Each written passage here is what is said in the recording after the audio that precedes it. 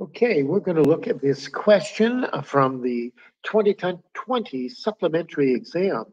It's a regression question where they've given these 11 temperatures, it looks like, over 11 days, 11 temperatures, and how many hot drinks were sold. Well, and then they put it on a scatter plot that we could take a look at. Well, it looks like as the temperature increases, the number of drinks sold goes down.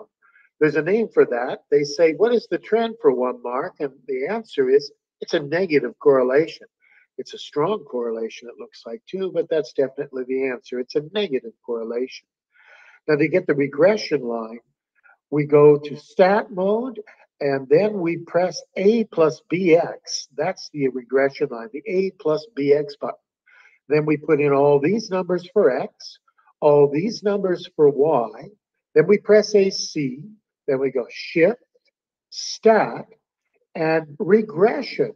And then there's an A button there. You press equals, and there's what A is. That's your y-intercept, 489.47.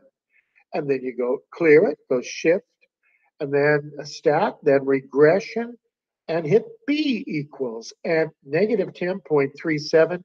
That's your gradient.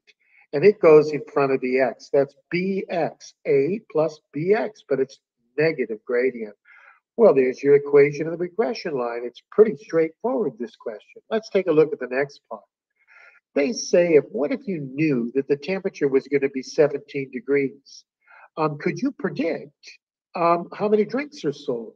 Well, you use your equation to do the prediction. Don't make a line or any other estimate. Just use your equation of the regression line. And instead of X, put in 17. Put that in your calculator, and you get how many drinks are expected, 313 drinks. Well, they tell you it's 1 liter of milk for every 8 drinks. How many liters am I going to have to buy? Well, you just go 313 divided by 8, and there you've got it. You've got it. It must be 40 liters. 40 liters is what you'd have to buy for that day.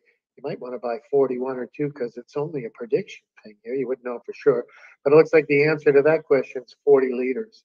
Now they say of all these points, of all these points in the scatter plot, which one's the outlier? Well, this guy looks kind of lonely out here. An outlier means you're like kind of out of it. This point's not with all the other points. It's an outlier. And it's got coordinates of 12, a temperature of 12 and 230 drinks. There's your outlier. Okay, well, that's it for the first part, for the first question.